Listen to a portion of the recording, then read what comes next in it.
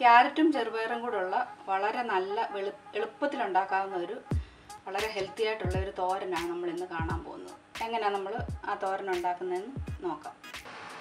ഈ വലിപ്പത്തിലുള്ള ക്യാരറ്റ് എൻ്റെ കയ്യിലിരിക്കുന്നത് ഈ വലിപ്പത്തിലുള്ള 2 ക്യാരറ്റ്. ഇത് അധികം എരിവില്ലാത്ത പച്ചമുളക്, 2 പച്ചമുളക്.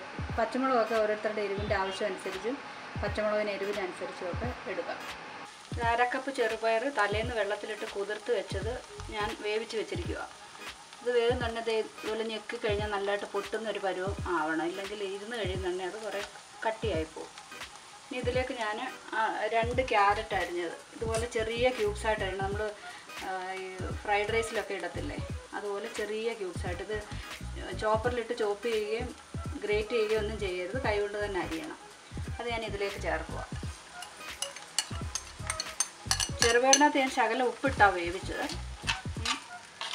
ക്യാരറ്റിന് ആവശ്യമായിട്ടുള്ള ഉപ്പ് ഞാൻ ഇട്ടിട്ടില്ല, നമുക്ക് പിന്നിടാം, വെന്ത് കഴിഞ്ഞിട്ട് ഇട്ട് കൊടുക്കാം.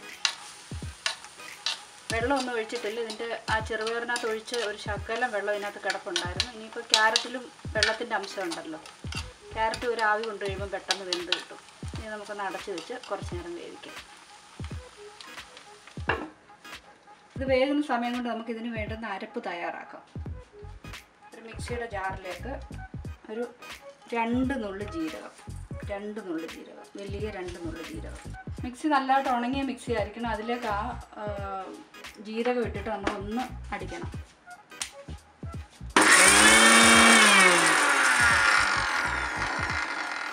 ഇല്ലെങ്കിൽ ജീരകം നമ്മൾ ആ തേങ്ങയുടെ കൂടെ ഇടുവാണെങ്കിൽ ജീരകം ചതയത്തില്ല, അതിനകത്ത് അതുപോലെ തന്നെ കിടക്കും. അതുകൊണ്ടാണ് ജീരകം ആദ്യം ഒന്ന് ചതച്ചെടുക്കുന്നത്.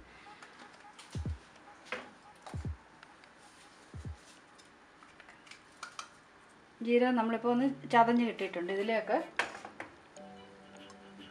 ഒരു 3/4 കപ്പോളം തേങ്ങ, 3/4 കപ്പ് എന്ന് പറഞ്ഞാൽ മെഷറിംഗ് കപ്പിനാണ്.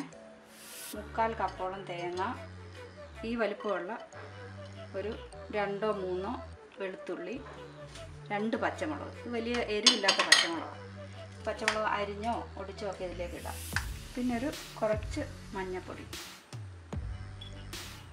ഇത്രയും കൂടി ഇട്ടിട്ട് നമുക്കിതൊന്ന് ക്രഷ് ചെയ്തെടുക്കണം. തോരനൊക്കെ ചതക്കത്തില്ലേ, ആ പരുവത്തിനൊന്ന് ചതച്ചെടുക്കണം.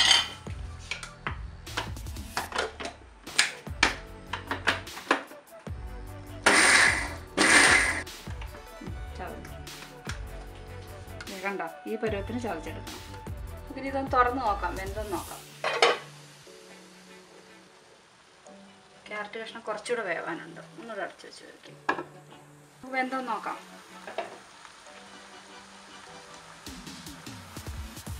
ക്യാരറ്റ് കഷ്ണങ്ങളൊക്കെ വെന്തിട്ടുണ്ട്.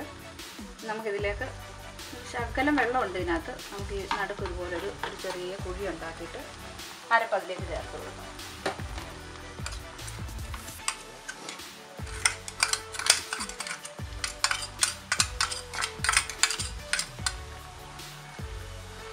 വീണ്ടും അതൊന്നുകൂടെ ഇതുപോലെ എല്ലാം ഒന്ന് തട്ടിപ്പൊട്ടി വെച്ച് ഒന്നുകൂടെ അടച്ച് വെക്കാം, ആവി കയറി അരപ്പൊന്ന് വേവാനായിട്ട്.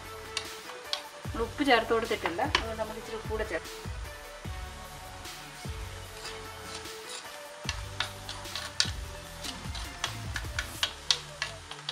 കുറച്ച് നേരം അടച്ച് വെച്ച് വേവിക്കാം. നമുക്കിനി തുറന്ന് നോക്കാം. ഉണ്ടോ, ആവി കയറി അരപ്പൊക്കെ ഒന്ന് വെന്തിട്ടുണ്ട്. ഇനി നമുക്കിതിന് കടുക് വറുത്ത് അതിലേക്ക് ഇട്ടൊന്ന് ഇളക്കിയെടുക്കാം. തോരൻ്റെ കഷ്ണങ്ങൾ വെന്ത് കഴിഞ്ഞിട്ട് നമ്മൾ അരപ്പിടത്തില്ല. അരപ്പിട്ട് കഴിയുന്നുണ്ടെങ്കിൽ തീ കുറച്ച് വെക്കണം, അല്ലെങ്കിൽ അടി പിടിച്ചു പോകും. അതുകൊണ്ട് നമ്മൾ തീ തീരെ കുറച്ച് വെച്ചിട്ട് ഇടയ്ക്കൊക്കെ ഇളക്കി കൊടുക്കണം. ഞാൻ 1-2 പ്രാവശ്യം ഇടയ്ക്ക് ഇളക്കി കൊടുത്തിരുന്നു. ഇതിൻ്റെ ഇടയ്ക്ക് അതിനായിട്ട് നമ്മൾ വേറൊരു പാൻ അടുപ്പി വെച്ച് ചൂടാവട്ടെ. അപ്പോൾ നമുക്ക് എണ്ണ ഒഴിച്ച് കൊടുക്കാം. അതിലേക്ക് നമുക്ക് എണ്ണ ഒഴിച്ച് കൊടുക്കാം. വളരെ കുറച്ച് എണ്ണ ഒഴിച്ചാൽ മതി. കടുക് വറുക്കാൻ ആവശ്യമായിട്ടുള്ള എണ്ണ 1 ടേബിൾ സ്പൂണൊക്കെ ഒഴിച്ചാൽ മതി.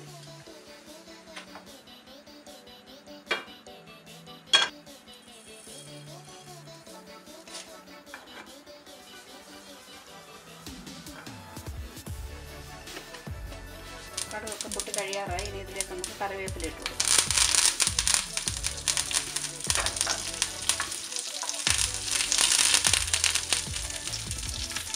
ഇത് നമുക്ക് തോരനിട്ട് കൊടുക്കാം.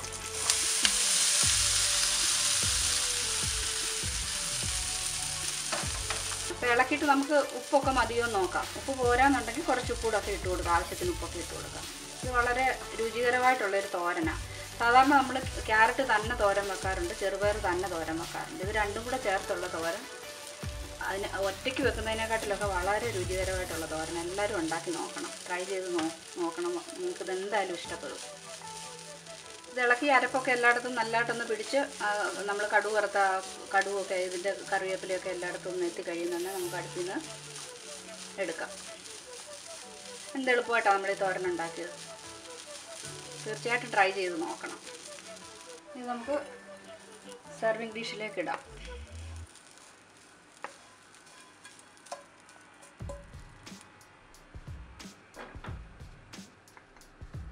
പ്രത്യേകിച്ച് അലങ്കാരമൊന്നും വേണ്ട.